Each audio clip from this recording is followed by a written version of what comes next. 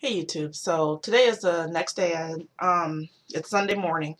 Yesterday I did a video on wash and go using Anthony Dickey method. My hair is still up. I fell asleep.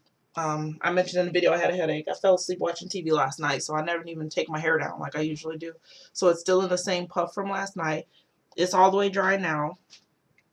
But this is what it looks like on the next day. Turn around a little bit.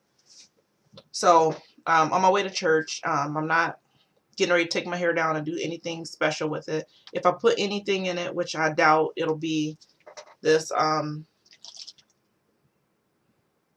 the Shea Moisture Hold and Shine Moisture Mist, if anything. But I'm just going to leave it in this puff. I just kind of fingered these already a little bit to pick them up at the top because some of them was smushed down from me sleeping.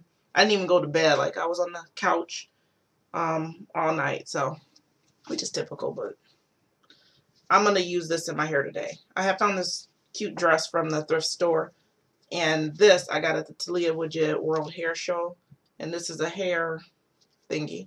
It's got some of the same kind of colors that I'm wearing today. Okay, so it's a bendy. Okay, so I'm going to start this in the back and bring it to the front. I'm not sure if I'm going to keep the styling part right in the front or if I'm going to move it to the side. But as you can see, it's almost like a pipe cleaner on the inside, but then you take this and then you can style it and move it whatever way you want. I'm gonna make these into some circle-y type things. Okay, and this side, I don't know if I'm gonna twist it the same way or a different way. I don't know yet. But obviously you can play with it as much as you want. Make it as big or small as you want. Make it in any shape. You could probably make it in a bow. When you twist it into circles, it kind of takes on a flower type shape. So I'm going to take this, I'm just going to push it back and to the side just a little bit. Okay. And I'm going to make this just a little tighter. There. And pull my ears out. So this is an easy way to dress up an old puff, or if you had your hair back in a bun,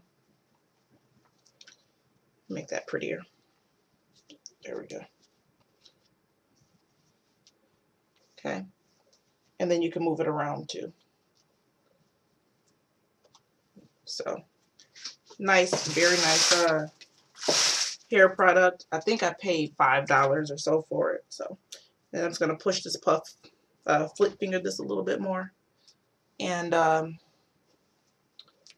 I will come back with some pictures, like outfit of the day pictures. But I really like this thing, and I'm glad I finally got a chance to wear it. It's not something that I would wear to work. It would just kind of get in the way at work. So Sunday is the perfect day for it. So thanks so much for watching.